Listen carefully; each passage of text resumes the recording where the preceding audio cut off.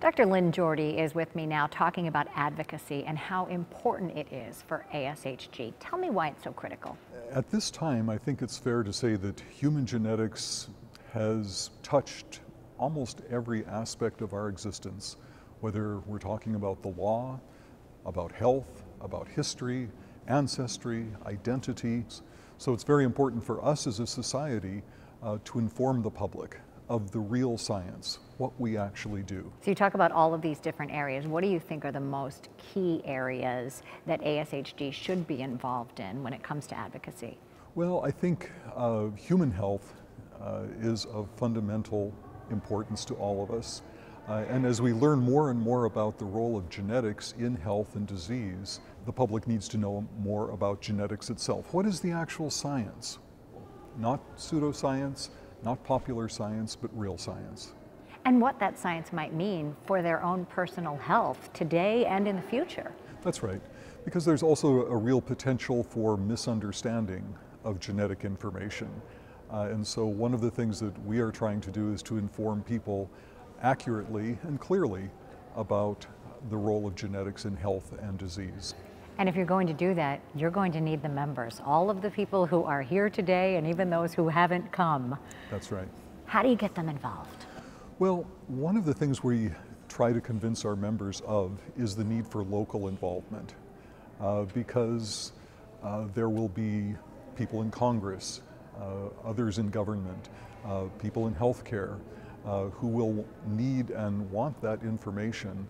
And often it's best delivered at the local level. Do you have a roadmap for members so that they can get involved if they want to but don't really know how? So we have sent out email messages to all of our membership telling them how they can pledge to be an advocate for ASHG. It's very easy.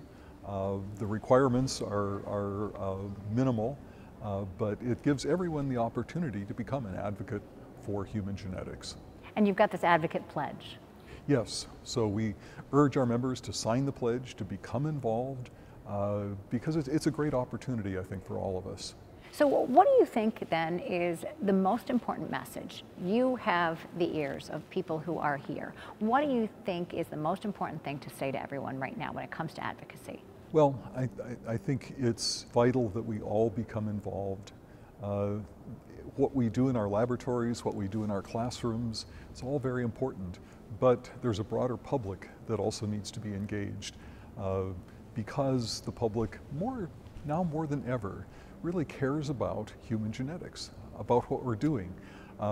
But we need to be sure that they really know what we're doing and how it affects them and how it can improve their lives. On the flip side, what is the danger of not having the correct information get out there? Well, there is, I think, growing misunderstanding of genetics, its impact on society, issues like genetic discrimination, issues like what some people call race and genetics. These are areas that our committee has become involved with to make sure that people understand the science behind the issues so that misunderstanding is minimized. Well, we're glad we have an advocate like you so that advocacy will move forward. Dr. Lynn Jorde, thank you so much.